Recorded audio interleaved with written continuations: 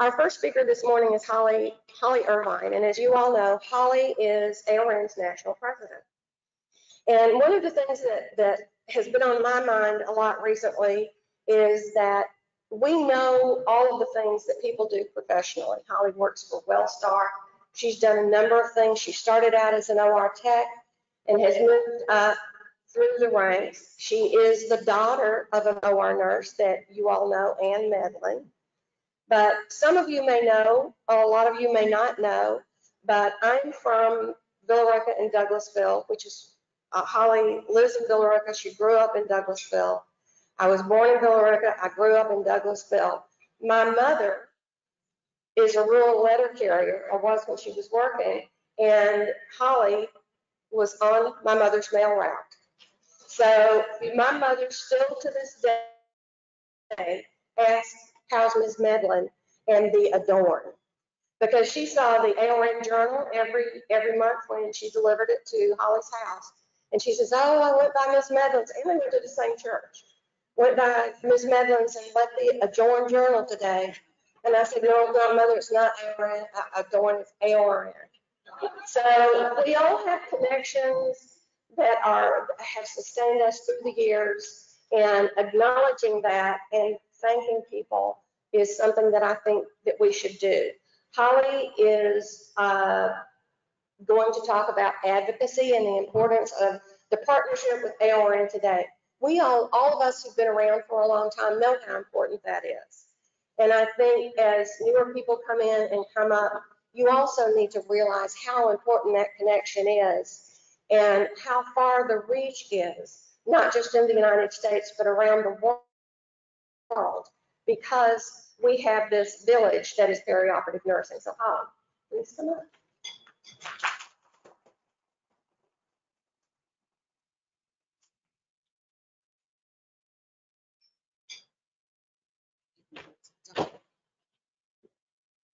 Good morning. How are y'all? So as Brenda said, I have been in and around AORN for what seems like my whole life. Mom joined back in the 70s and has attended every, well, I call them Congress, every Congress or Expo since she joined except for one. One year she decided to go to OR manager and let some of her staff go to ARN's meetings, so she's missed one over the years. And, you know, when what do you need? They couldn't hear me? That's kind of scary. Can you hear me now? I'm gonna do a Verizon commercial. And so, you know, I used to love it when she went to ARN because that meant that all of the parents, all of the husbands, excuse me, and the kids would all get together and we'd go eat pizza.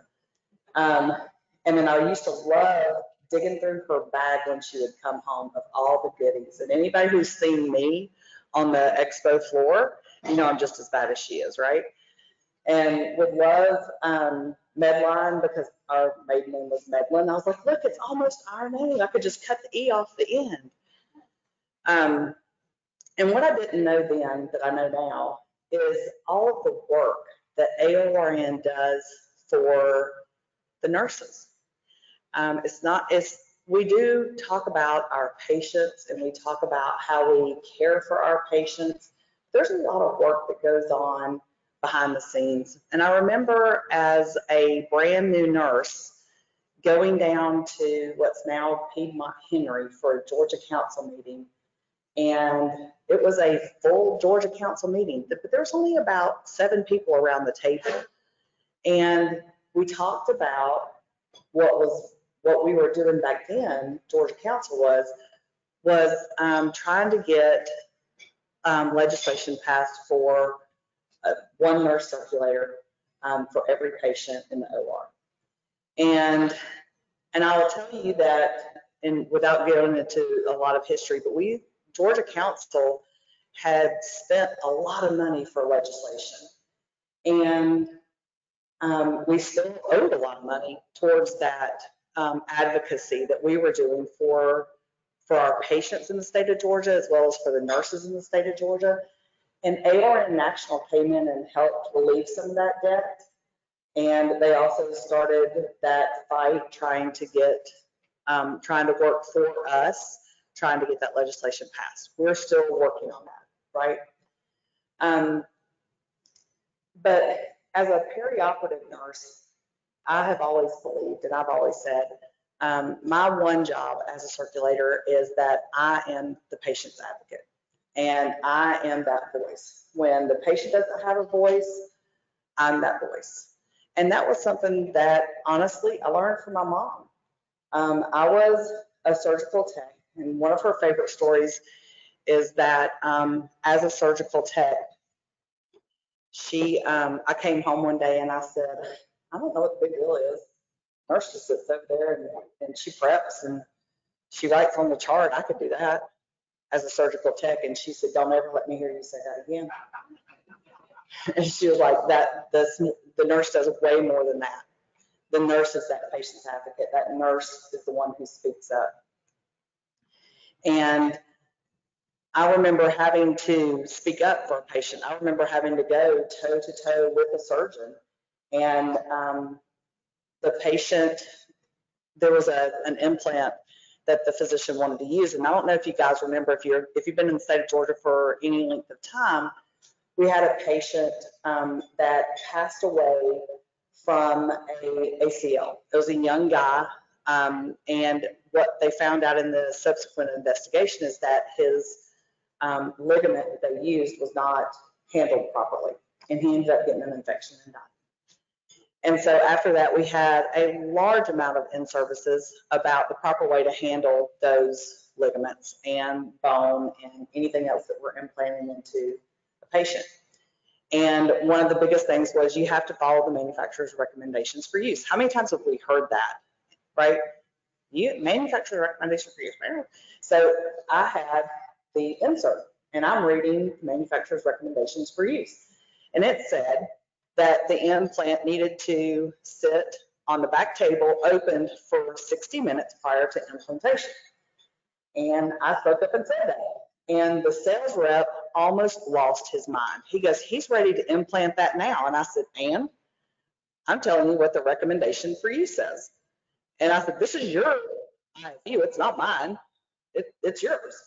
And he goes, so next thing I know, he's on the phone. This is back before, I mean, we had cell phones, but of course we didn't have good service in the ORs. So he's on my phone in my room calling somebody, and he brings me the phone. This is sales rep. He says, here. I'm like, who is this? This is Bob. He's vice president, blah, blah, blah, blah, blah. And I said, that could be your brother for all I know. I said, fine, if that's not the correct manufacturer instruction for use, here's our fax number.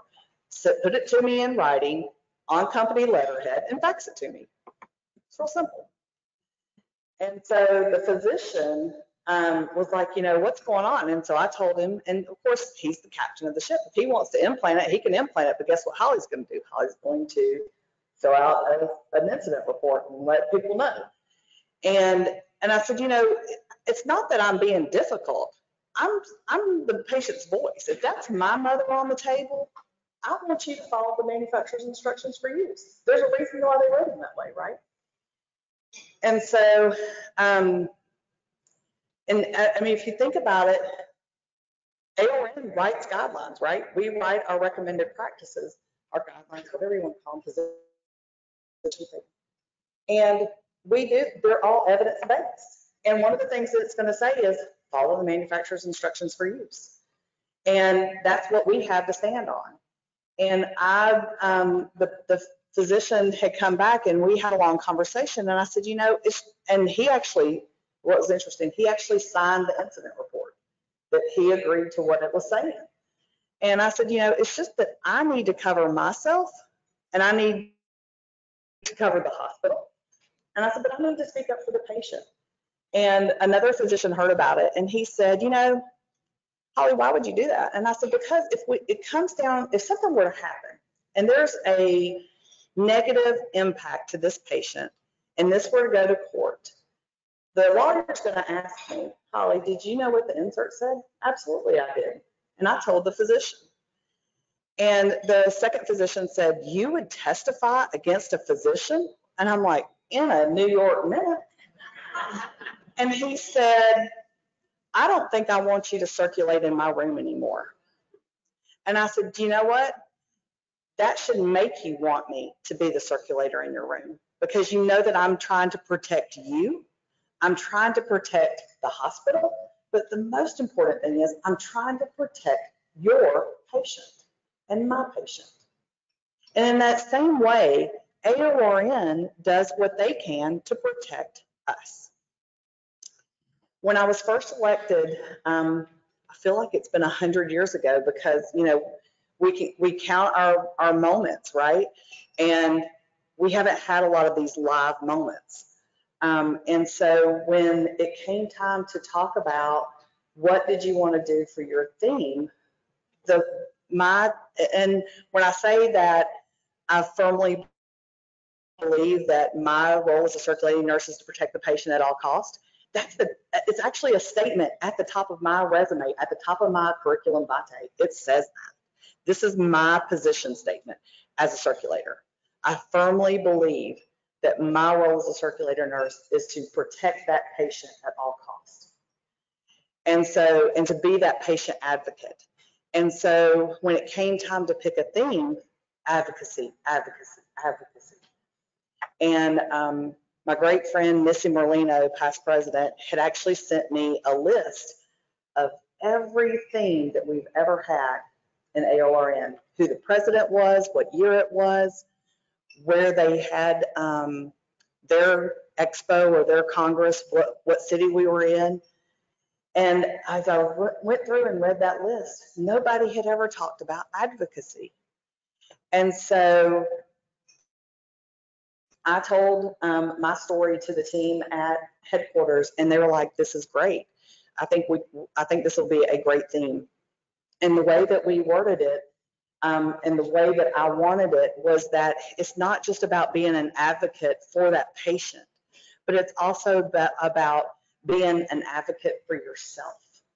And it's also about being an advocate for the profession. And so how can we be an advocate for our patient? It's just like the story I told. That's being an advocate for our patient. But how can we be an advocate for ourselves? Well, one of the ways is to sit for your certification, know the recommended practices, guidelines, position statements, know what AORN has to say about those various components, and then teach others what those say. When I was a brand new nurse, I had my own copy, and I'm sorry, I keep flipping back and forth. I know that they're the guidelines. I still call them recommended practices. It's what it is. But I had my own copy of the book. I mean, it was $100 back then, and I paid that $100. And thanks to Clinique having a kit, I had a little vinyl, looked like a little vinyl briefcase, and I carried that into the OR with me every single day. And if I wanted to know what AORN said about something, I'd open it up. And then the people kind of started knowing me as the AORN person. And they would come to me and say, "Hey, Holly, what does AORN say about doing a count?" Well, I could usually quote that one. But if it was something I didn't know, like lasers, I'd say, "Well, let's look it up together." And we would look it up, and we could all better our practice that way. And that was a way that we could advocate for ourselves, is knowing and having that knowledge and being able to speak to that knowledge. But how do we advocate for our profession? Well, that was the work that we were doing 20 years ago when I first joined AORN here in the state of Georgia. We were working on that legislation for one circulator for one patient. And I will tell you, over the years of serving on the AORN board, I've had the opportunity, I think 2 different times, to go and speak at AST and represent AORN at AST. And if you're ever wondering about where your scrub techs stand on them wanting to circulate, go to an AST meeting. You'll find out real quick what their feelings are.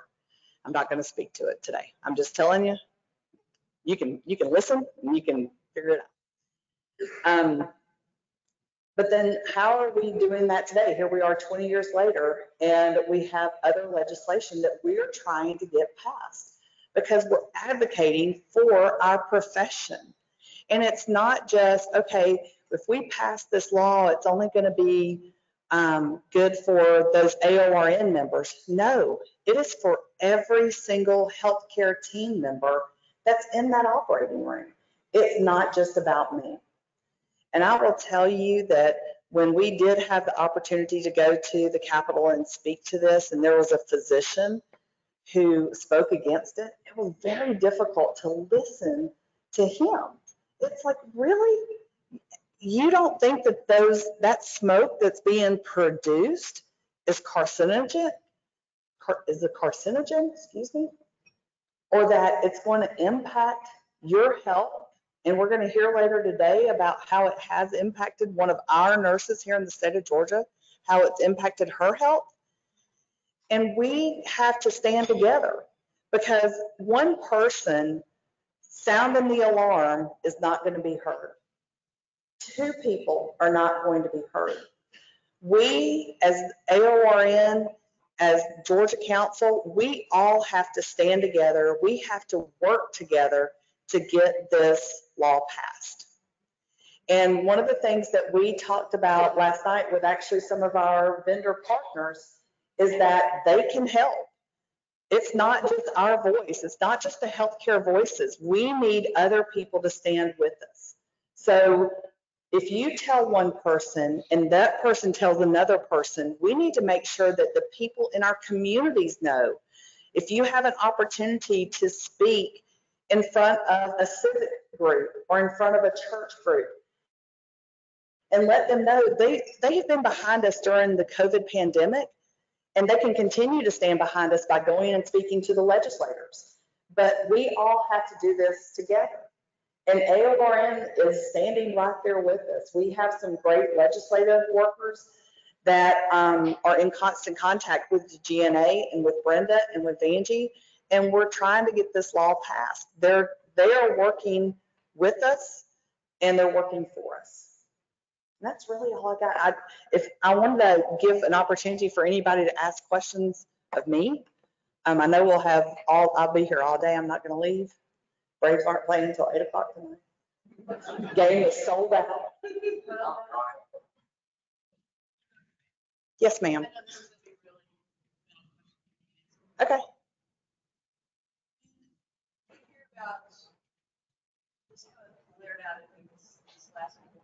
We've heard about different hospitals across the country who are laying off and firing nurses who got the vaccine, even though they've been working in this situation for over a year and a half, 2 years now. We've done everything we need to do for N95, double mask, whatever. Now all of a sudden, they want to mandate fire because they're laying people off. We have severe shortages now. Everything's been dead silent. A&A, all the big nursing homes. If that AORN is advocating, how are they, what's their stand on that? Well, we know that the vaccine is recommended. What is AORN's stance with A&A, our sister partner, in that situation? I can tell what the people are, yeah. So Brenda was trying to give her a microphone so that everybody would hear. Basically what she's saying is in this world of COVID, and we're losing healthcare workers because of the mandates to get vaccinated.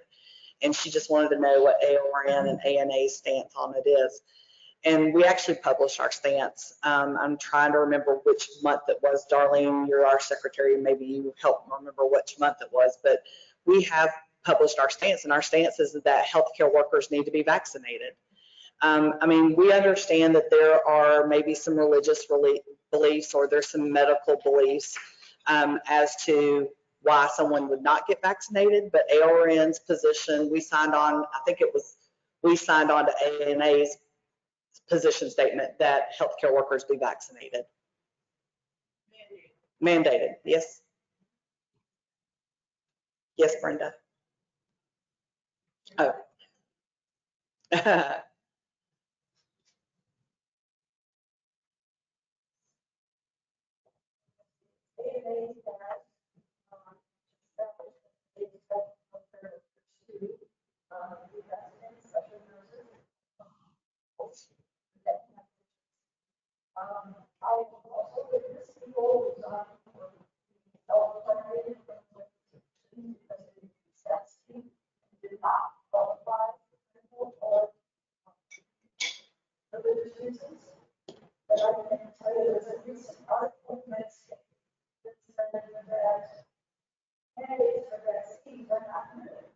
Right.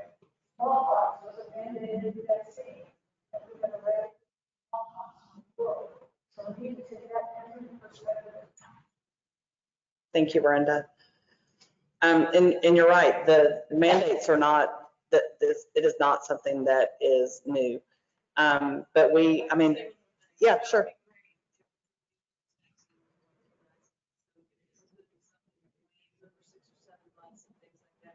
This vaccine is so new and so long range. We don't know exactly what's going to happen. So this is new territory for all of us. Mhm. And I think I would like the Oregon and other organizations to have some grace in allowing us to transition because surgery keeps rolling. It don't stop. And so we keep moving on. So I just want to know exactly how we can support all the studies that are terminated because of this mandate. Mhm. Mhm.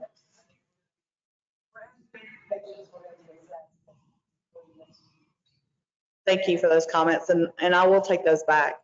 But the way that something like this works, just so everybody knows, when ANA sends out a request to say, we're sending this position, this is our position, would you like to sign on? This isn't a decision that's made by headquarters staff. It's not a decision that's made by myself. We send it out to the entire board, and then the board either says we agree or we disagree. And if we agree, then we sign on to it, and we did sign on to it.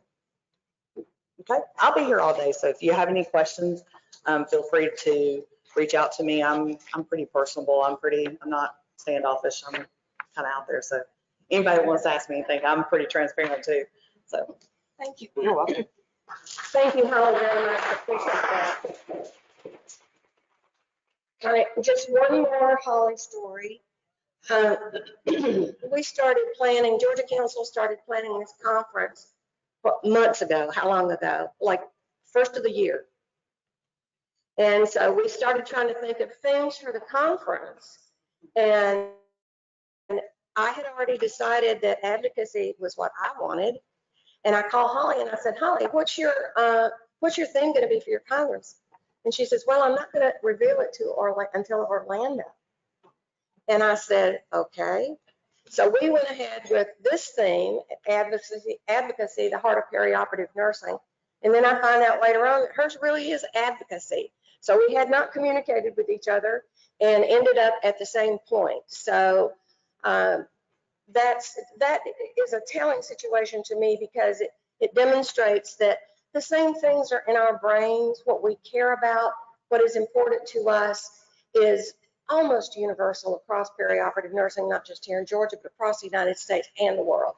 So our next speaker is going to talk about another advocacy topic, which Holly alluded to, and it's surgical smoke. Vanjie is probably one of the people who does not need an introduction. I have so many Vanjie stories that we should probably talk about those one-on-one instead of trying to pick one out, and you can find us and we can do that. She's been a Georgia nurse for a really long time. I first met her she says 40 years ago. I don't think it was that long ago, but we were doing smoke evacuation at Gwinnett Medical Center. So she does lasers. She speaks all over the country, all over the world. We've been to Saudi Arabia together. That's another story. And more importantly, in the last few years, she's been serving on AORN's board, and she is going to follow Holly as the next president from Georgia. We could not be happier about that. Thank you.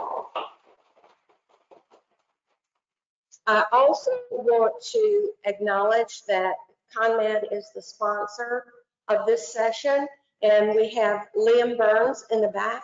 Did you want to say anything? Stand up so everybody can see who you are.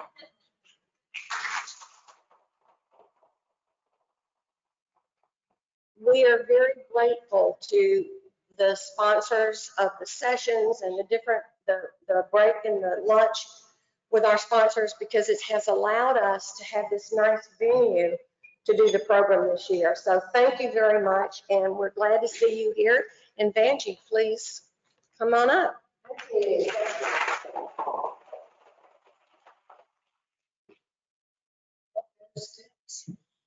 I knew after our cocktail party last night, I wanted to make sure I get away from that here to assure I would discuss.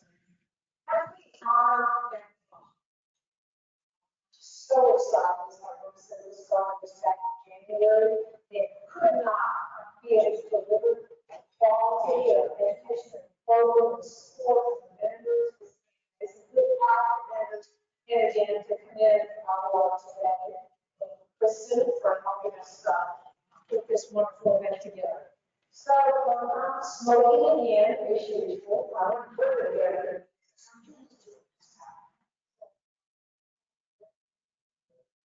Well, Advocacy, thank you, ConMed, for sponsoring this lecture. Let's clear the air. So a little bit about my history. I wonder if I should turn this mic. Well, let's turn it this way. I'm on the ANSI standards 136.1 and 136.3. It specifically addresses lasers. I am now president-elect for ARN. I was the past treasurer. I remember last presentation I did about a year ago live on this, and I was doing some numbers, and I said, and 1 and 1, I'll give you hypothetical, 1 and 1 equals 3. And I went, oh no, I'm the treasurer, and I just added incorrectly. I was the chair for the American Society for Lasers in Medicine and Surgery. I am on the International Council for Smoke, the clinical component of that. I also the first beta site for the Go Clear. And Brenda was very instrumental with ARN National in getting establishing the Go Clear, and we were the test monkeys. And was very successful, and that was the Henry Health System, where we went Go Clear, and there was a plaque in 8 at that time of the ambulatory centers. We were very proud of that. 43,000 cases a year, so it most definitely can get done.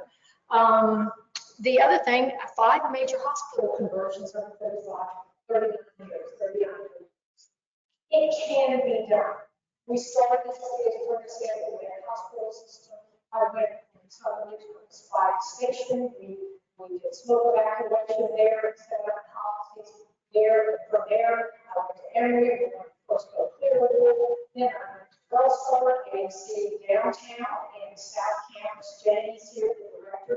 We went smoke free there. We did the plot for Go Clear. And then I said, you know, I kind of went to this new hospital. I said, I'm going to lay low, unbelievable was the first 90 days, and everybody must burn. They kept saying, we need to go clear. We need to go clear. And I said, okay. We did that conversion. They came all the meetings and talked about smoke and doctors. We would go clear. And one and actually one goal.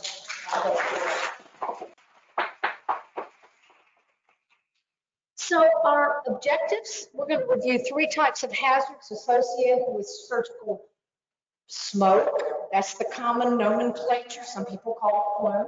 We're going to discuss measures to protect our perioperative nurses and techs and patients and personnel. We're going to identify strategies to gain administrative support. We're going to outline steps to develop a smoke-free policy and describe the steps for implementation and change for smoke evacuation practices in our healthcare facilities. So the time is now. We are at the tipping point. It is time to go smoke free.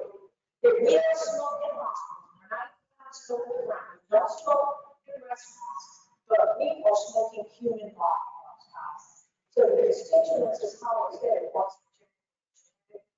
but also smoking viruses and bacteria. Okay? So what about them?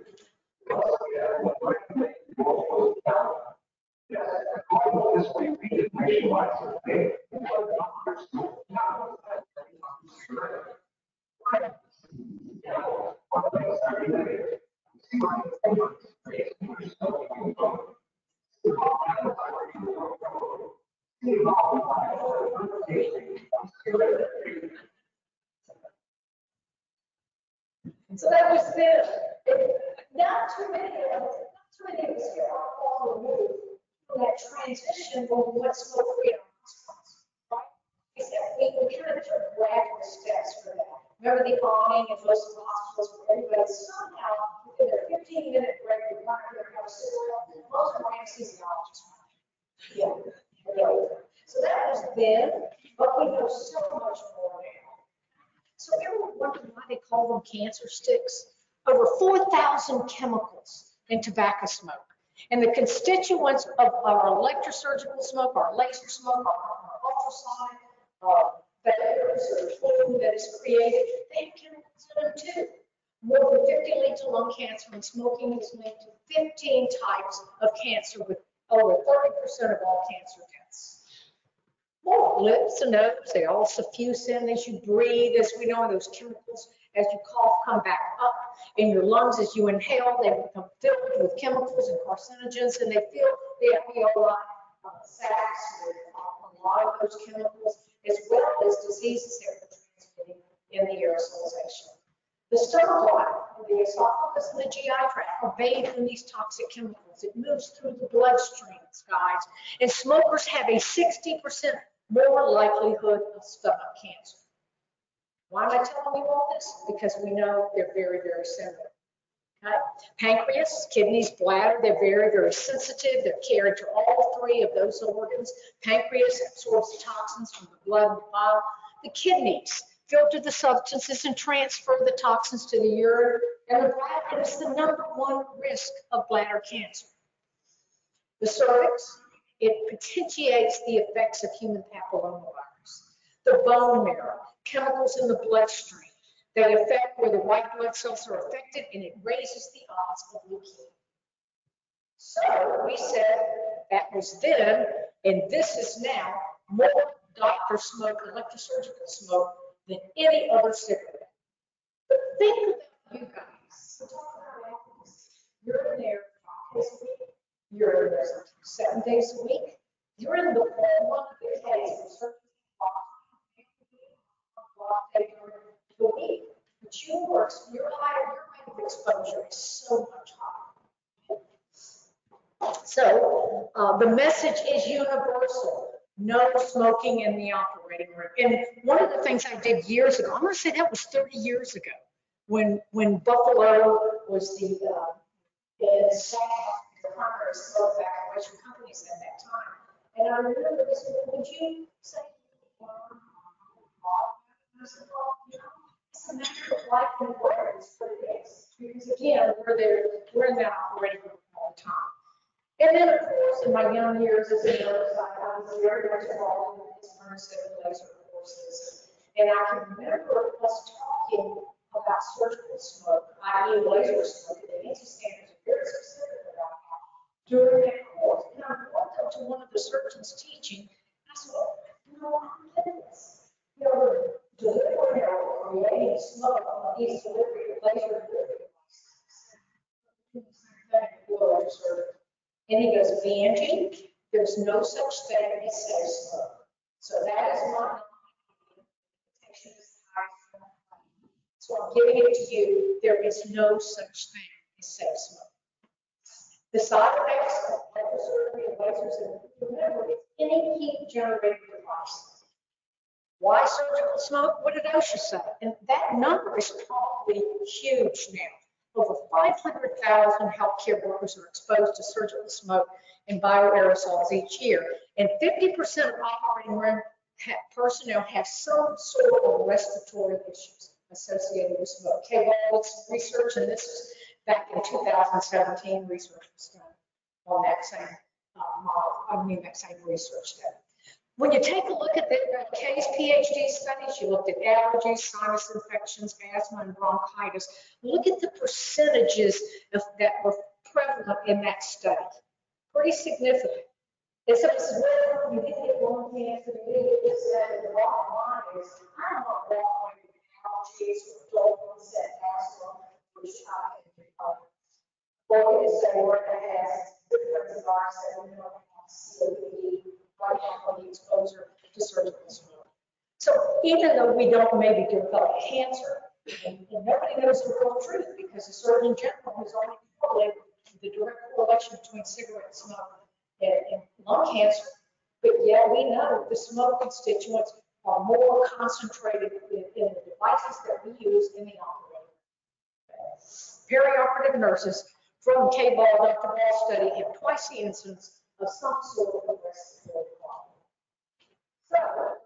So, think about what you're doing. 85% of surgeons smoke. And where a lot of initial studies came from dermatologists, when I go to the American Society for Lasers and Medicine and Surgery, we talked about the exposure to smoke. And this is just for positive smoke that they were doing in that initial study, let alone the gamut of doing breast reduction, hernia repair, and some of the things that we are doing in surgery today. 98% use elective surgery. So I love this little cartoon or this little picture of this talk. So why in the world has it been so many years before we started evacuating smoke? You know what the bottom line is? We're different. I talked about bullying at OR manager. This is got to be a culture change, guys. Did we not use moving devices now, or for ergonomics, not pulling it back here? Do we think about PPE at all? We put our protective goggles on, our masks, and gloves, and we very carefully don't walk out of the operating room where years ago the badge of honor was laid down, walking out, saying, look, we're dropping in these surgery. This is a tipping point. This is the time. We are indifferent to it. It's what it is, and it's because we have been breathing it for years. So these are the supported organizations. I can't go into a whole lot of detail. Give you little blurbs on some of them. NIOSH is early as 1988 said smoke generated from laser surgery presents a potential hazard. The studies were there. Brenda is historically been involved from the beginning with surgical smoke. And then in 1985, notice I go back 3 more years, NIOSH actually did studies on electrosurgery smoke. And it says that the exposure generated by electric artery knots was potentially harmful. Well, 1985, 1988, that was the best kept secret in town. What did we do? We bought a laser. What did we buy our products? Smoke evacuator. But yet 3 years earlier, you buy a Bobby. Did we buy smoke evacuator? So in 1996 and 1998, CDC published guidelines for environmental control of our healthcare. The research is out there. They said that there's 2 types of airborne contaminants, splatter and droplets. We know that can aerosol in the room and settle back on our gowns, and it re-enters the drain. That's being Be very careful. Now, the other aerosols are produced by heat-generated devices. Those are examples of lasers and electrosurgery. They can remain in the air up to 20 minutes. What do we do with COVID? We looked at the air exchanges in our room, and that dictated when we were able to move out of that room. And then move it to terminal.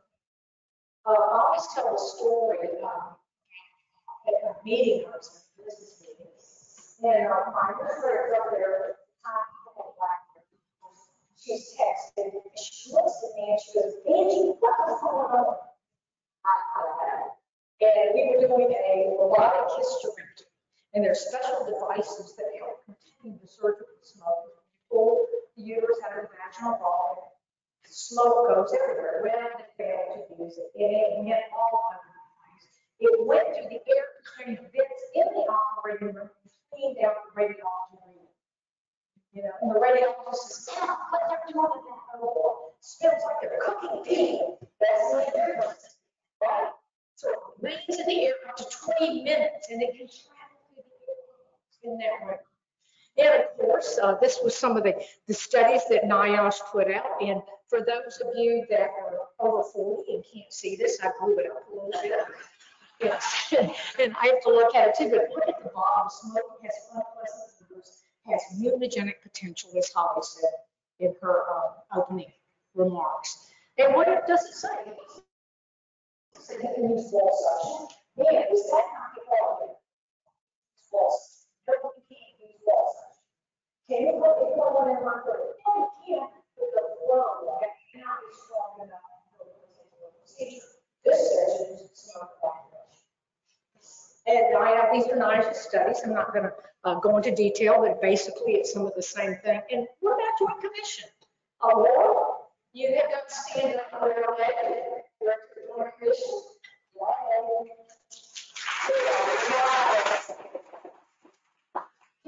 in the environment of care, we have gone much further now. But take a look at that. It says note hazards and vapors included but not limited to, and it goes on to say glutaraldehyde and other vapors such as cauterizing equipment. And then let me commend Laura for the publication and helping us get the word out to Joint Commission. I am not Joint Commission at Med Health. I am DNV. And when the surveyors came about 3 weeks ago, you know what they said when they walked into the operating room? What are you doing about smoke evacuation?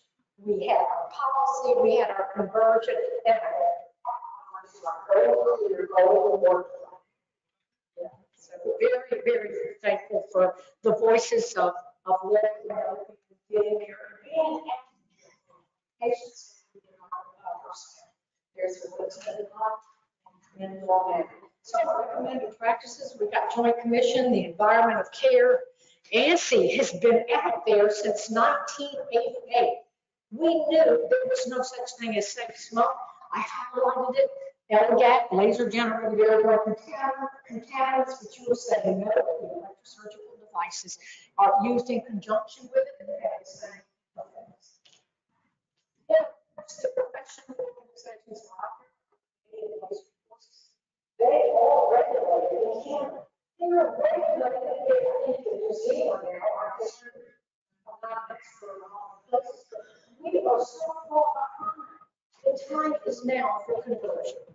And then very, very proud of our guidelines. The smoke, our smoke guidelines actually was pulled out. We felt like there wasn't enough information. And our guidelines came out in 2017 for surgical smoke. So facts that you probably already know.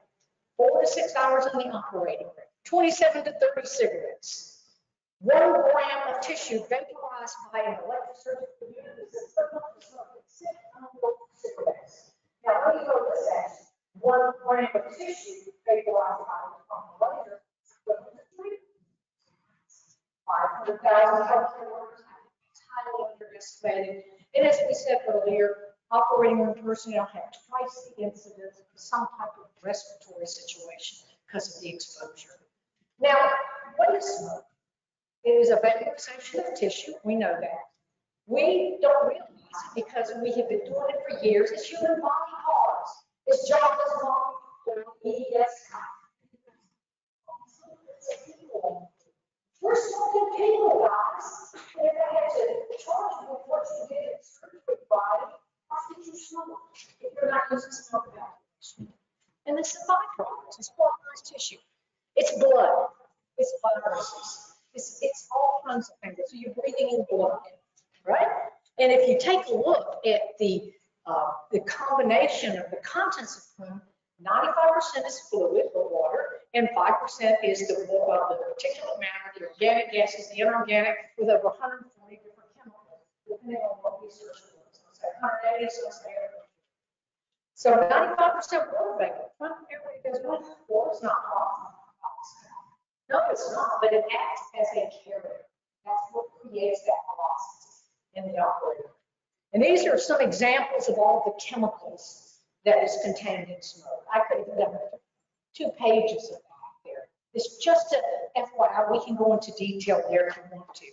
But take a look at the particulate size and where it goes in your lungs. All right, so we're talking at a 0.3 micron is lung damaging dust, right?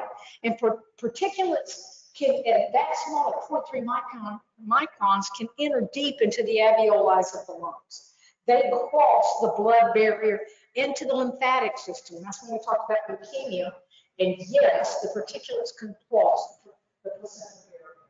What is it here?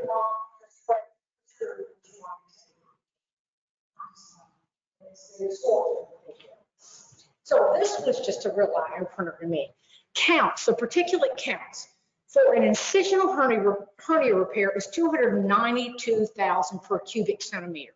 Liver resection, this is what you're breathing in the air, is 490,000 cubic centimeters, and the average tidal volume when you take a deep breath is 500 cc's.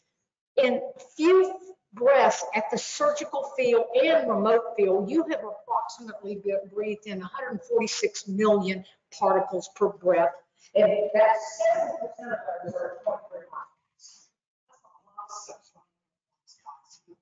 And the smaller the particle, the further it can travel. So take a look at these heat-generated devices. Electrosurgery is the smallest massive device we use almost 90-something% of our cases, right? So you're breathing in probably more on electrosurgery, and it's traveling further in the room, as attested by our radiologist that ran out of the reading room because we were burning something up. When then here was a place for us, calculator there, but take a look, 1 kilojoule neodymium glass rod laser is vaporizing a projectile of particulates of over 5,000 feet per second. In some of the infrared photography, I don't know if I put it in this lecture, you can see once you move the evacuation tubing within 4 to 6 inches away from the site of capture, it is aerosol remote 5 to 6 feet in the room. So if we don't think the circulator has exposure, most likely, yes, they do. But take a look at this velocity. A person standing from the feet can inhale as much smoke as a surgical team. Within 5 seconds, there's millions of particles. It travels at 40 miles per hour, increasing the baseline from 60,000 particulates to 1 million. 1 million. And it takes how long for the OR to go down to baseline levels? Because I think we got that when we did the presentations. They said, well, the air exchange is in the room. What are we going to go? Ding, ding, ding, ding. You voted, let's go get out of the room. Right? Doesn't work that way. 77% of these, we've been doing the research as early as 1975. They're 1.1 microns.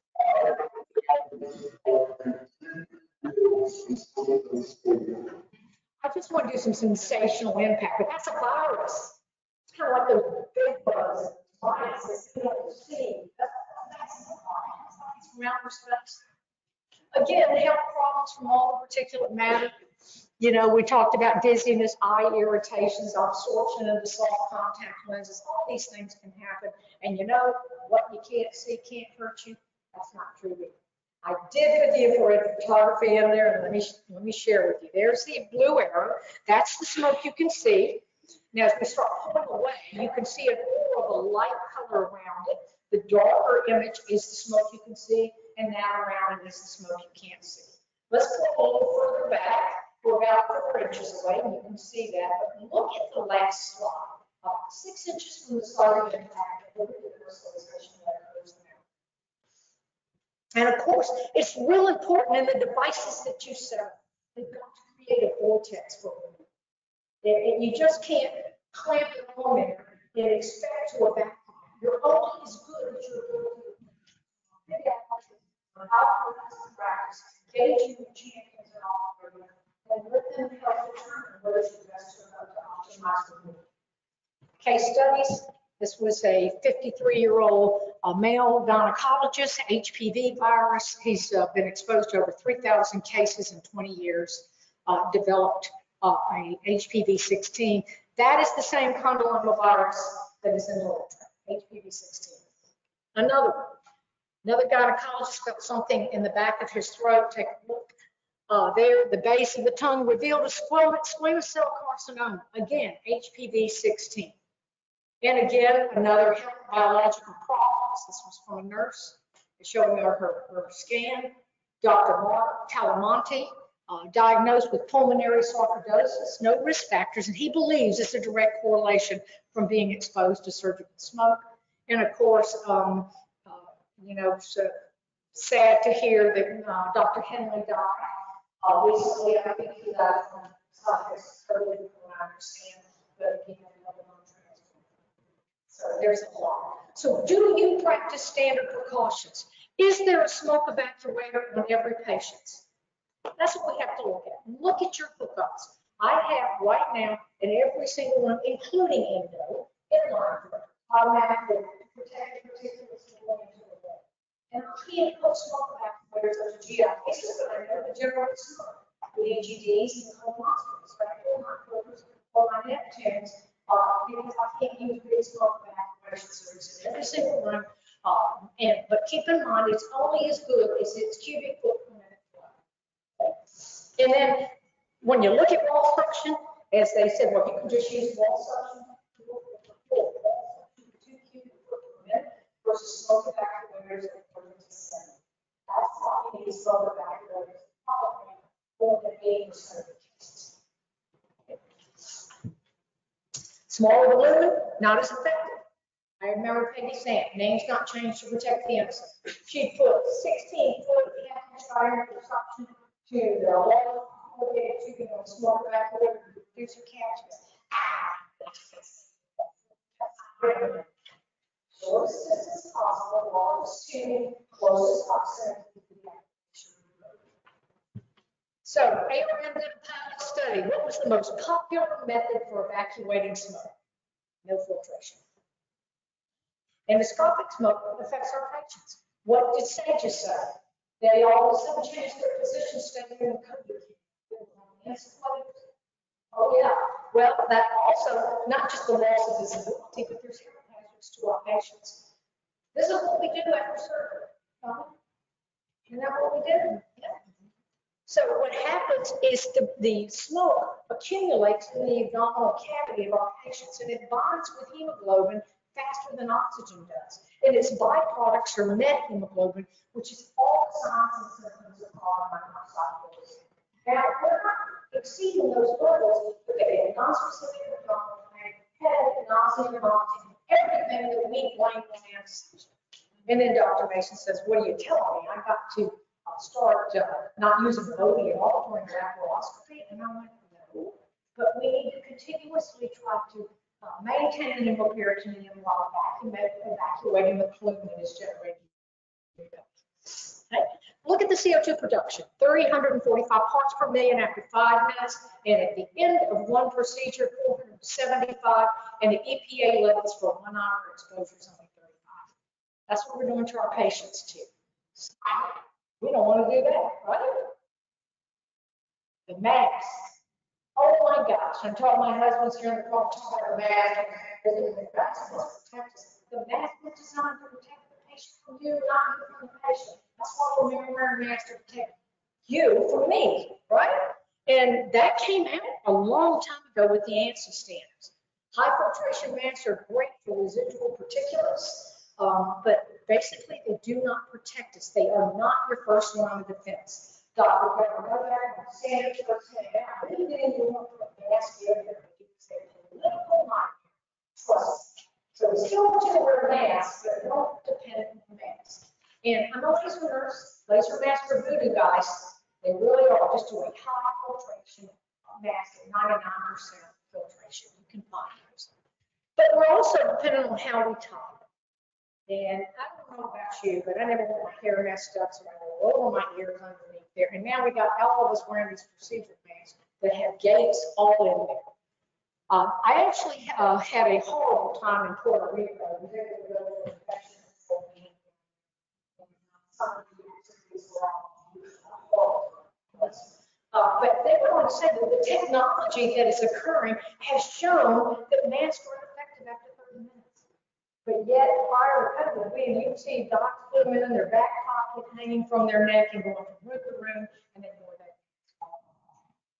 So, smoke evacuation, just be a, do a great assessment and figure out what fits the culture in your operating. Make sure that we're not exposing ourselves on removal filters. Consider the biohazard. Consider it. Make sure that the suction pool is adequate enough, which we always turn it down if you can't turn it.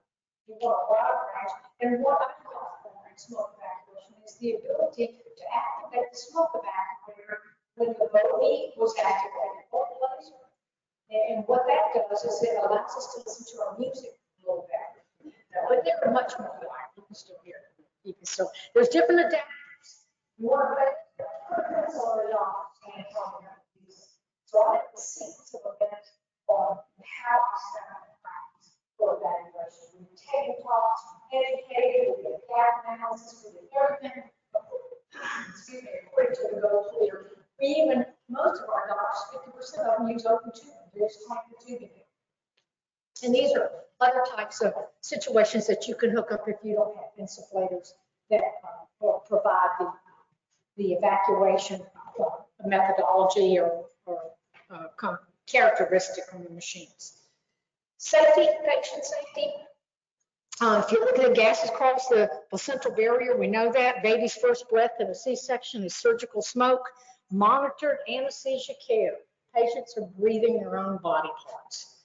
Implementation considerations. We know postoperatively in research that this kind of stuff was actually shown in patient urine before and after with smoke evacuation. Risk management, evidence and document support, benzene, possible legal risk, and transitional changes in surgery. What did I say is the biggest thing that we have to change now with smoke evacuation? We have to change our culture. Ergonomics, digital devices. We have neutrals, hands-free masks. We use personal protective equipment. Now is the time to evacuate surgical equipment. So, no smoking in the office. Data, everybody's having to implement, how do you implement this? It's the $50 million question. Basically, data must be measurable. You still have to do a financial analysis. You need to involve your administrative committee, your safety committee, your infection control. Remember we did that when we first launched it. All these people need to be involved. They're going to be your advocates. And they were shocked back then. That was in the early 90s. I can't believe this, right? This was my master's program, actually my abstract. I believe the first step in developing a smoke evacuation program is by protecting the healthcare workers is that the entire surgical team must be involved in the conversion. I did my PICO statement. I'm not going to read that to you, basically, but it sets a sequence of events for that. And then a simple bullet sequence for implementation and how I was able to go smoke-free for 5 different medical centers. Administrative support. I did my homework first. I chose physician, surgical tech, and nurse champions. We did a gap analysis with a pretest to evaluate their knowledge based on smoke, and most of them failed, to be honest with you. We educated staff and surgeon. We also broke bread and drank at Earl Street in Anderson, South Carolina. We did this and had Kay and Brenda come up and teach because I felt like you're not a prophet in your own backyard. Let's bring some experts in from the outside. We did evidence-based resource manuals. We did a tabletop. We wanted them to look at it before they used it, and then they tell us what they wanted, and we worked specifically with the specialty coordinators. Inline filters, point one on every wall section in there. We set some skills assessment with a go live date. We went live. We monitored the practices. We did a post test, which everybody aced, obviously, right? And we continued with our compliance monitors because we didn't want to drop the ball 3 to 6 months later. And again, so what about compliance? Am I talking my talk? There is a policy implementation, the skills assessment that I just spoke of, signage everywhere. It was all over the place. We've reviewed and followed up and validated, and there is my data right there. As you can see, PDCA, we were at 100% compliance. That's how we want to go. So you can't expect what you can't inspect. That's why concurrent monitors, just like hypothermia, needs to continue. So we implement, we do a culture change. If they don't think anything of it, if they ask the question, just like they said, where's the lighter? Where's my smoke? So implementation practices, what was my biggest obstacle with our surgeons? They said, don't interrupt surgery. You have to interrupt the rhythm and the culture of surgery. When you start interrupting surgery, we forget that's why we're visiting. So these are some photos of different ways that we hooked up. As you can see, that was neurosurgeon. That was our neurosurgeon that did that. They said, you can't go in there. This was at Gwinnett at that time. I said, why? Dr. Wood. Do you remember Dr. Wood? Do you remember Dr.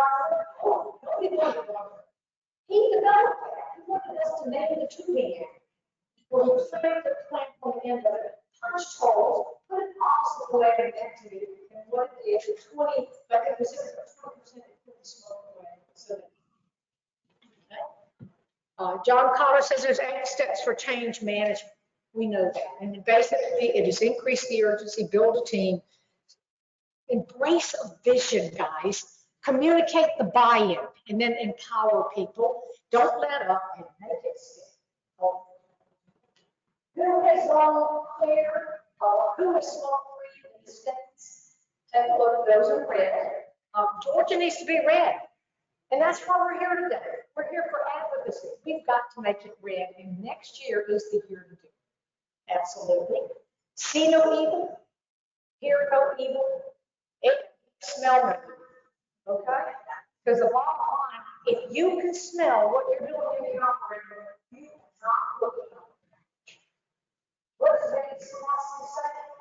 However, you want something safe, you got to be trained. And in hindsight, we be so cavalier about our attitudes to surgical smoke while we were cigarette smoke. And there's nothing like a little fear to spur a big change. Now, Joe, did you say you're going to come up? Yes. So, in summary, we are going to reduce our hazard. Come on, Joe. Yeah, come on up. And change management is important.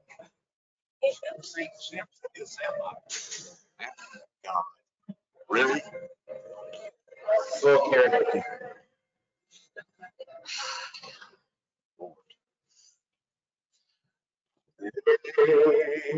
Ask me how I do. My love for the old was true. I something here inside cannot be denied.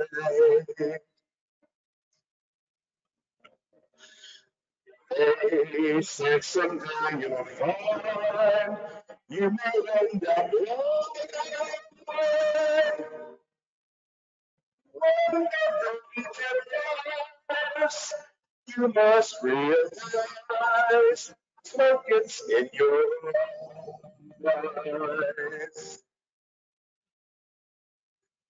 So I choke and then I go and sniffle to think that I will. You had to take my eyes still burn and sting. I am without my histamine. Now, as I circulate and try to regulate, I just cry when the movie fires smoke gets in your eyes.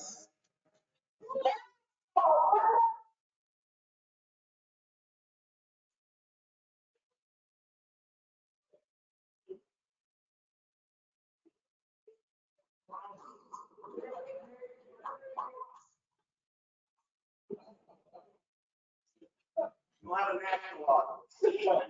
Okay, we want to go on record right now saying, Christopher Dorian and I have a program submitted for New Orleans.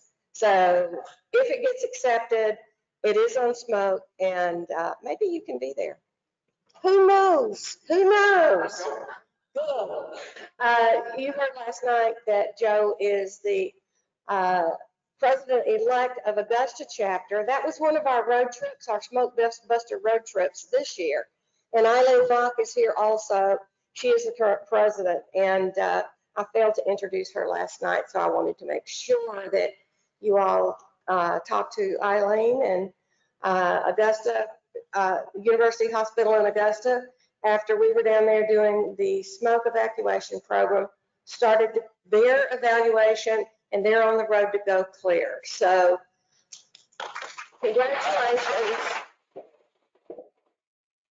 My dream would be that every nurse who works in the operating room becomes as impassioned and as committed as Vanjie is, and so many more of you are, to making sure that we clean up the atmosphere. So it's time for a break.